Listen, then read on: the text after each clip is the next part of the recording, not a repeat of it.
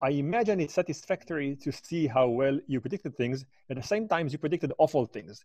How do you guys feel about the current response 10 years after, 9 years after, to your predictions and to the accuracy of them?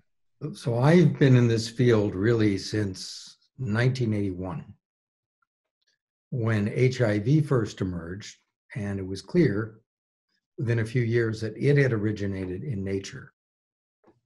Then we had Nipah virus, which is the model for this, which went from bats to pigs. And in fact, at the time that we were talking about what the hero or villain of the piece might be, how we want to refer to this virus, there had been, for the very first time, chain of human-to-human transmission of Nipah virus.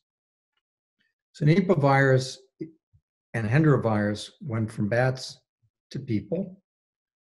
In Malaysia, they went from bats to people, pigs.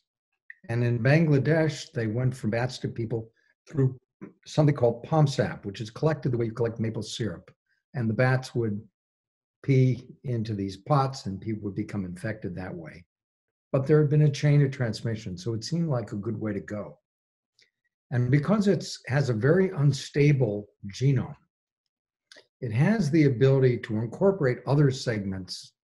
So if an animal is simultaneously infected with one virus that has certain properties and another that has different properties, the two can be combined to create something entirely new.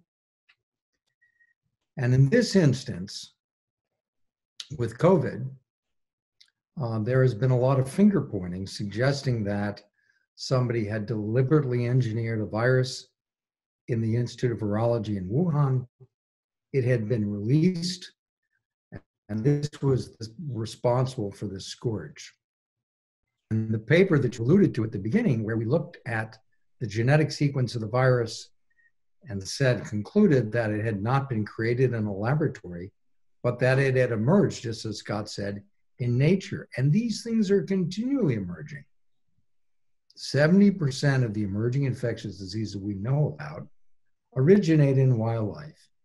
HIV, West Nile virus, MERS, SARS, this new one, SARS-CoV-2, there's a whole range of them.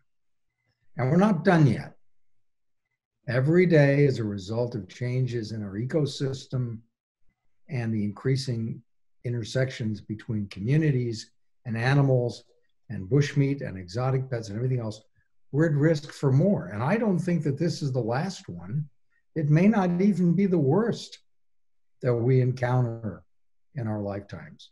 So our plan had been, we're going to show this movie. People are going to wake up.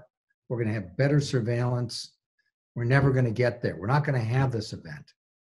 And here we are, almost 10 years after we first conceived of this idea. And we have COVID-19.